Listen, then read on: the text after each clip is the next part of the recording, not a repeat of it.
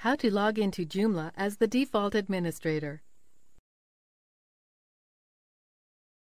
This tutorial assumes you already have your Joomla administration login page open in your browser. If this is your first time logging in as the root administrator, the default username is admin. Enter the password you created during installation.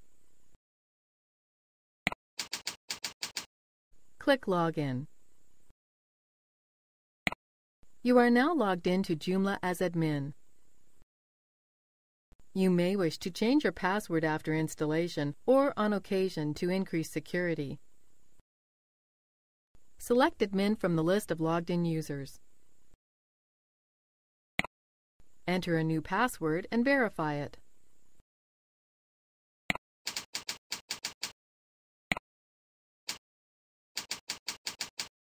Click Save when finished. Once you are done in the admin control panel, you will need to log out. Scroll right. Click Log Out. That's it! You now know how to log into Joomla as admin, change your password, and log out.